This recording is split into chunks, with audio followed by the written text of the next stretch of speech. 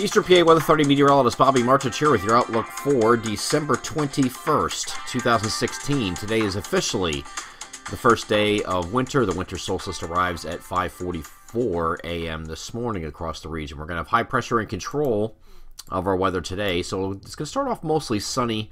I do think some clouds are going to increase as we head toward mid to late afternoon, maybe the evening for areas farther east, but we'll definitely start off mostly sunny, and temperatures will be a little bit warmer than they have been the last couple of days, but not really warm yet. It's going to be generally, I'll give it maybe 2 or 3 degrees above normal for this time of year as far as highs are concerned, so not a big deal as far as this. This isn't like a real warm push here, but temperatures are going to be in the 40s in many locations.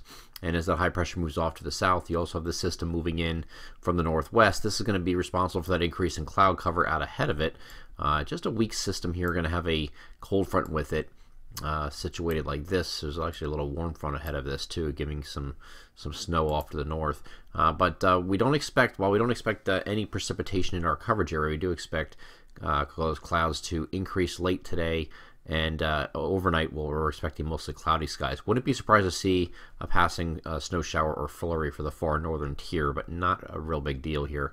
And then again, as we get into Friday, behind this, high pressure is going to move in again, so we're going to have another mostly sunny day. But again, the high pressure is off to our south, so being in this position down here, you still have a wind flow out of the west or west-southwest, and that's going to give you temperatures that are going to be on the mild side. So we're not talking about temperatures that are going to be, whoa, we went right way ahead there.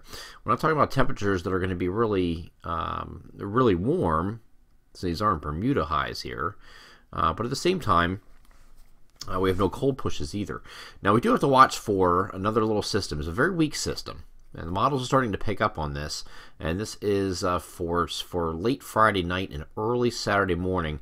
Of course, Saturday is Christmas Eve, so the models are starting to hint at a few snow showers, rain or snow showers, very early in the morning, and that could occur basically for our western and northern sections as it stands right now. Further east, if you go to the next frame here, you can see this kind of falls apart. Let me get to that next frame. Kind of falls apart. Maybe an isolated shower here or there Saturday morning. And that's about it. So again, it could, if it comes in here early enough for areas in the far western and northern areas, at least as it stands right now, could have a rain and or snow shower very early on. Again, not amounting to anything here, and this doesn't look like a big deal. I will say the European model is a little bit more enthused than the GFS is here, which is pictured, and across the northern tier has some minor accumulations here. Generally an inch or so, but I mean, again, this is not a big deal right now. We will keep an eye on this. We're now talking about something, a system that here is under 96 hours away. So again, high pressure off to the south here, so Saturday is going to be a warm day regardless, and then we get into Christmas Day itself, and now looks like it's going to be dry. As we looked at it yesterday, it looked like there could be a warm front moving through the net with a few showers, and it does not look like the case right now. Going through the day here on Christmas Day does look dry, partly cloudy skies, and then we have a system moving off well to our northwest. You can see that up in this region here. It's going to have a cold front with it, with a few showers that are going to come in here probably after Christmas. This is looking like later Monday or Monday evening, but it doesn't look like it has a lot of precipitation with it, and it will be in the form of rain when it does so.